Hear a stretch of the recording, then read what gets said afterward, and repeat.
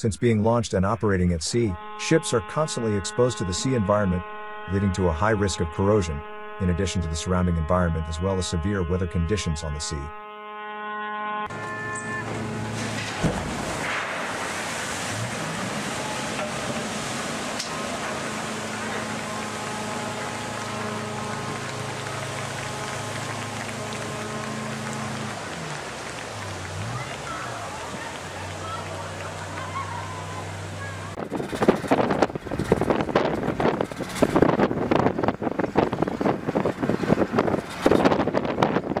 The sea also greatly affects the stable and safe operation of ships. There are many constant risks leading to the ship being damaged. If it is light, the ship can still operate in moderation to return to the repair yard. Sometimes they are in danger of sinking, losing the ability to self-manage and move, then these ships need the support of the ship's rescue team.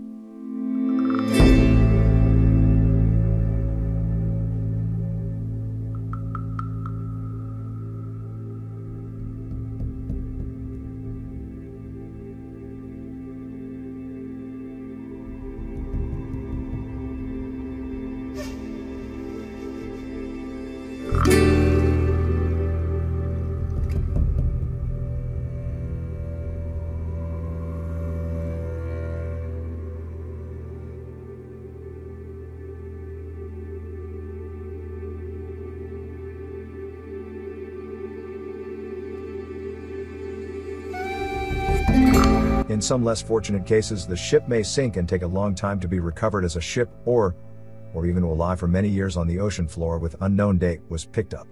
At that time, the loss to shipping lines was extremely large.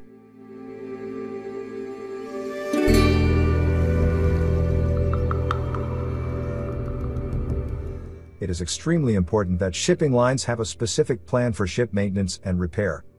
Maintenance activities can be divided into three main levels, including corrective maintenance, preventive maintenance, predictive maintenance.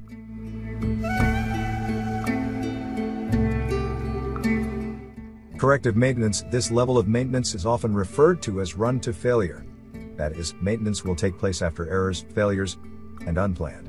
In order to implement corrective maintenance, engineers first need to identify the existing problem, damage or error, then determine the cause of the problem, then propose a solution to fix and evaluate the problem, feasibility, and, ultimately, remedial action.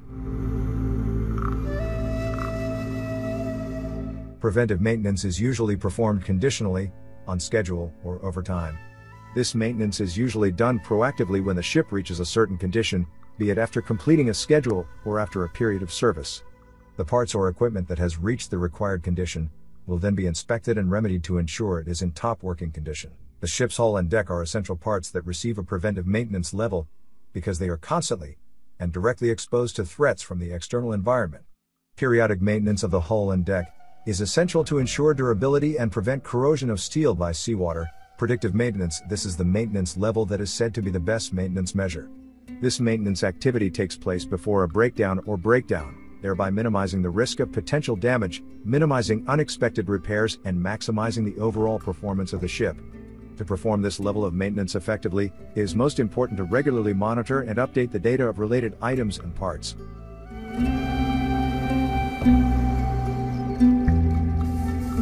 To begin the maintenance and repair process, the ship will be towed by small ships to the repair yard.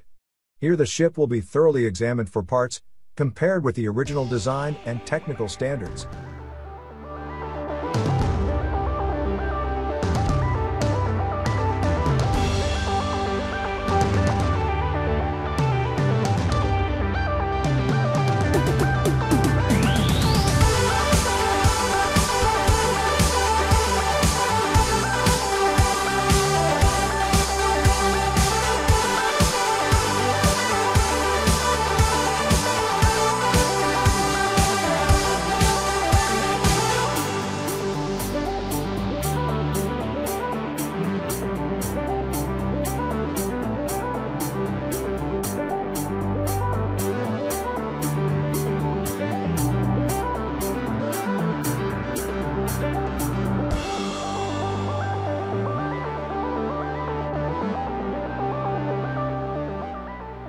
Damages and errors will be detected and evaluated, and solutions for repair and replacement will be offered.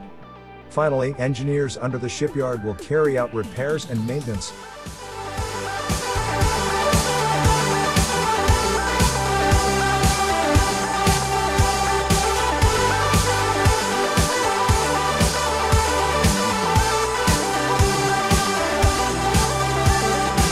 As in this situation, the hull of the ship was scratched, it was dented and had a small hole.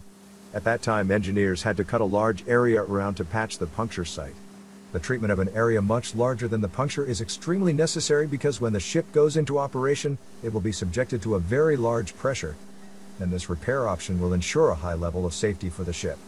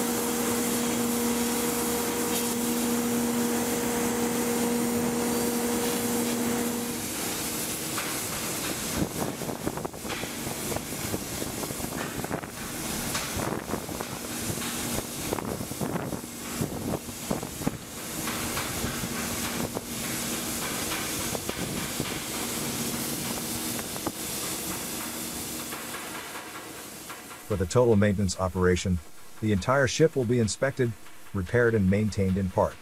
Detachable parts and assemblies are disassembled for evaluation and repair and to simplify the repair process.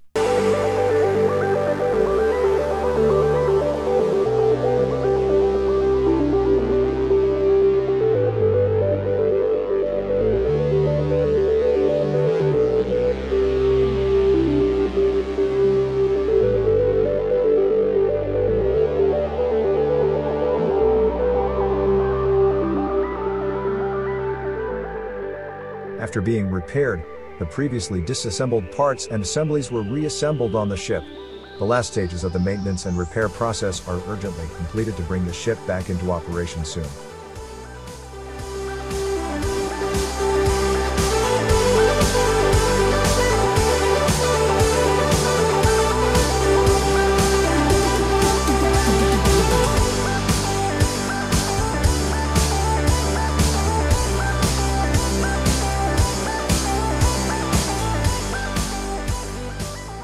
When the repair and maintenance has been completed, the ship has a working state and looks like new. It was once again launched and ready for new sea voyages.